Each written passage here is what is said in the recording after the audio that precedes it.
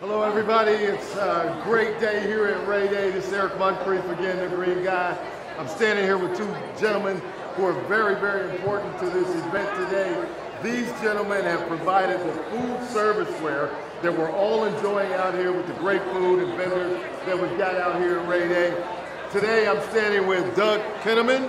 He is the Business Development Manager for Performance Packaging of NatureWorks LLC, and Ken Fraser. He is the Southeast Divisional Sales Manager for EcoProducts. Gentlemen, first of all, Ken, let me ask you.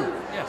How do compostable plastics help with the zero waste effort out here today? That's a really good question, and a question we get asked all the time. The big thing here is the marriage of the food waste that is created from all this awesome product that we're eating today.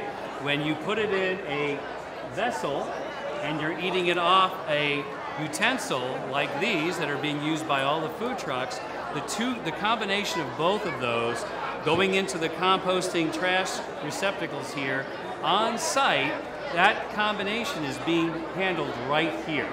So the food waste and the vessels in which they're being eaten in are meant to be together so they can be collected together and then be composted together right here. So instead of sending any of this to a landfill, to a waste facility, they are taken care of right here. All of this on site will degrade into a compost material that can be added back into the soil. It's just like Ray C. Anderson had talked about. If it came from the earth, it needs to go back to the earth. So that's the whole purpose that we want to help educate and show everyone here that in this industry, especially the food service industry, we want these products to marry together, to be collected on one site that can be composted and returned back to the earth where it belongs. So that's exactly what it's about. Ken, you kind of alluded a little bit to this answer, but how do these products perform from the food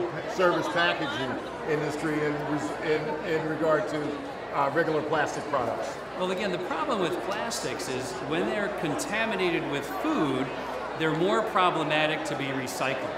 Again, the whole idea here is that as food service packaging, we want, as far as performance goes, a foam container, if you're microwaving it, you're nuts, because that's like the worst thing in the world you'd ever want to do.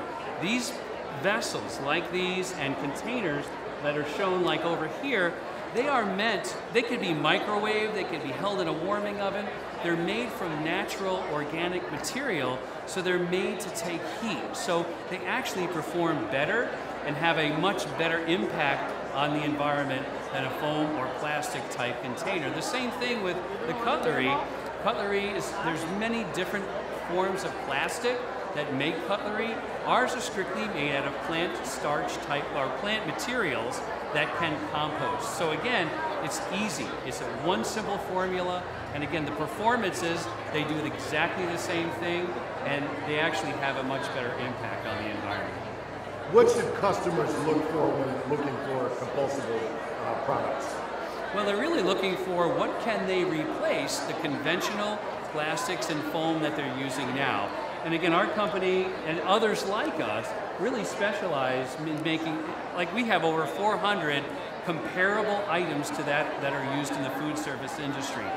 With the asks of the industry, they want to know, what can we replace this with? So that is what we do. We are trying to shift the industry from using conventional foams and plastics to finding a better solution through compostable disposables and replace them. It's really just as simple as that. Right. Let me pose this question to Doug. With three companies working here, collaborating within this movement, explain the relationship. How do you all work together? And there's a group in the back called Let Us Compost that has taken this material, composting it, and our idea was, how can we really divert waste? Can we get to zero waste? This is our third year here. It's been phenomenal, and each year we just raise the bar. Awesome. Tell us, Doug, how have you been able to use best practices here at RayDay to make this a success? Well, actually, as I said, our third year, we took last year's results and the year before and actually presented at an American Recycling Conference in New Orleans to really educate people that you can do this. It's real. And this is so unique in the sense of the ability to take things that are locally supplied and ultimately collected and composted right on site. It's pretty phenomenal. You did a case study back in 2015. Correct. What was the results of that case study? Great reviews. It really made people think.